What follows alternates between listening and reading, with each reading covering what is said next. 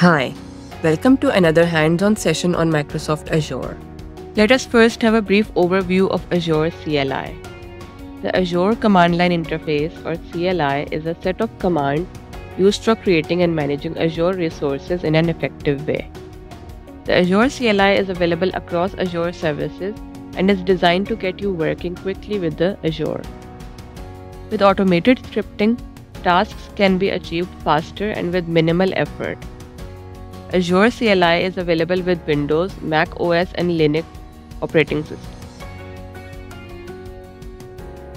Now let's get started with the lab. Now we'll go to the website for downloading the Azure CLI. Go to the website for the Windows version. So here we can download the Azure CLI for Windows OS. We'll scroll down from here. And here we have the latest version of Azure CLI for Windows. Click on it. And this is now being downloaded. Once it is downloaded, we'll open it and then the installer will start. We'll wait for it to install completely. So now the CLI has been completely installed. We'll click on Finish. And now we'll open the command prompt to start writing the CLI commands.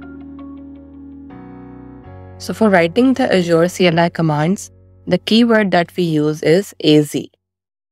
So the first command we'll write to verify that the CLI has been installed successfully, we'll write AZ -- version. So this will give us the version of the CLI as well as other dependencies, the Python version and Python location. And it also tells us that our CLI is up to date. Now to start writing the commands, connect to our AZ resources, we'll first give the command AZ login.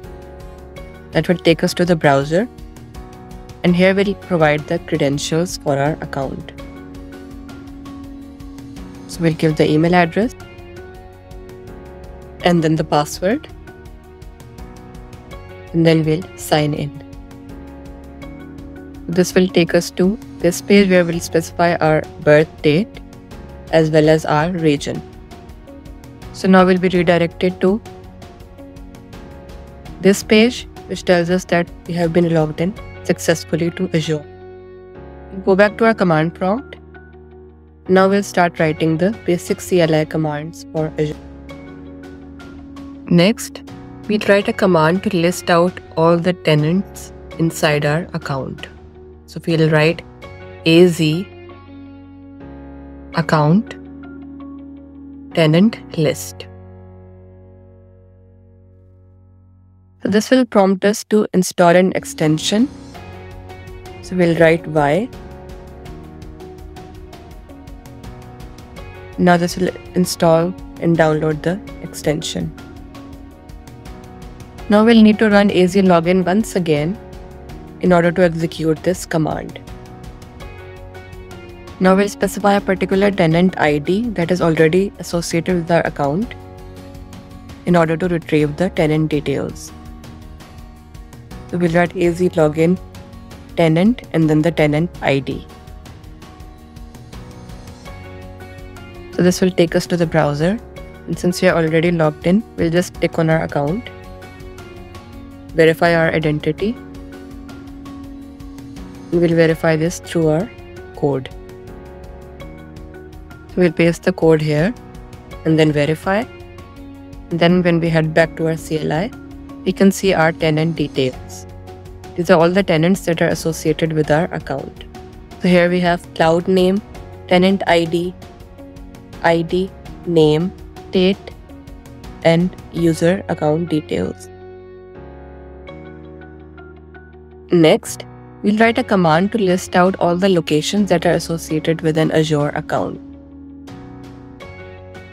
So these are all the regions and locations that are available with Azure account.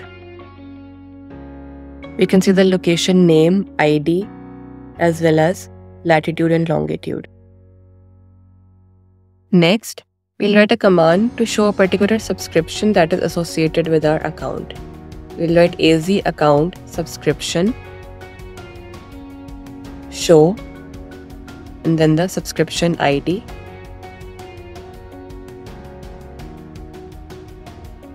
And then we'll specify a particular subscription ID from our account. For the ID, we'll go to the portal, navigate to subscriptions, and from here, we'll copy the subscription ID that is associated with our subscription. We'll copy from here and then paste in this command. So here we can see the details of our specified subscription. We have the name, ID, state, subscription ID, and the policies associated with the subscription. So we can see that it is a pay-as-you-go subscription. In this lab, we had a walkthrough of Azure CLI.